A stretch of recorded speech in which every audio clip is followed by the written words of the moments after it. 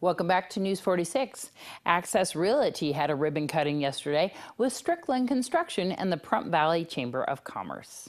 Good morning and welcome everyone. We're excited to be here today to welcome back Deborah and Larry Strickland with Strickland Construction and also Kim Washington for Access Realty. We're here today at 2301 Winery Road. Come by and see them if you have any construction needs or real estate needs. They'll be happy to help you out.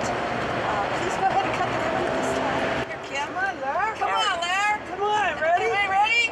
Woohoo! Let's do it! Thanks so much. Joined forces with Strickland Construction, expanding our office, welcoming Deborah Strickland on as property manager. And so we figured it's time to open the doors up, throw some food on, and have a little fun.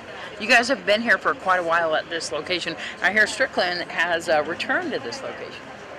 Correct. We've been here for about 10 years at this location. 8 to 10 years at this location, and now Deborah's joining us. So, do you offer all sorts of real estate and property management as well?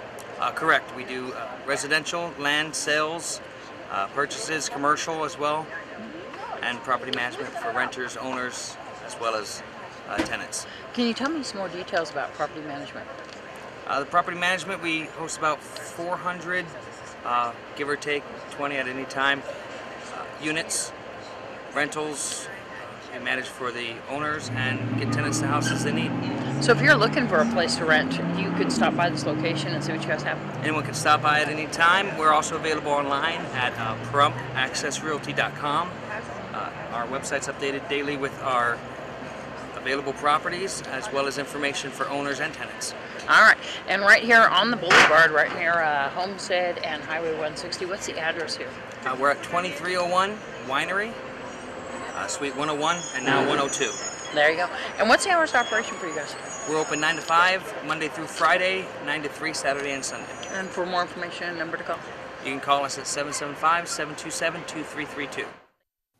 If you're looking for someone to cuddle with this Valentine's Day, we might have your perfect match in this week's Save a Pet segment. Hi, I'm Jennifer Moots down here at Symphony Animal Foundation. Today I am joined with Charlie. Charlie is a Jack Russell Terrier. He is 4 years old. He is neutered and he can be all yours for $85. He is a little active, so he needs a nice active family. Come on down to Symphony Animal Foundation at 2501 Wheeler Pass. You can contact them at 775-990-6578. Or you can find them online at symphonyanimalfoundation.org.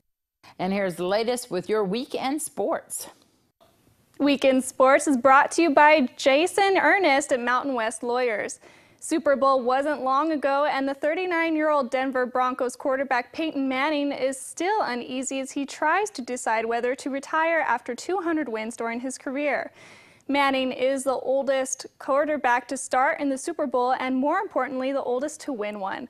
Right now, Manning is claiming that he wants to focus on his 2 children and wife while things calm down after Super Bowl 50.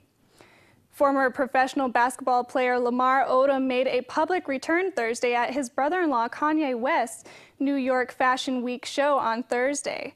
Odom's appearance marked his first time in a public event since he was hospitalized in critical condition in Las Vegas in October 2015, after he was found unconscious after visiting the Love Ranch. New York Mets pitcher Henry Mayhaw has received a lifetime ban from Major League Baseball after testing positive for performance-enhancing drugs for the 3rd time. After glimpses of success, Mayhaw became a key member of the Major League Club in 2014. With his failed test, Mayhaw joins Pete Rose as the only living players to be banned by MLB. Mayhaw is the first player to receive a lifetime ban for performance-enhancing drug use. This has been your Weekend Sports. I'm Jennifer Moots for News 46. We'll return with your weather and weekend announcements.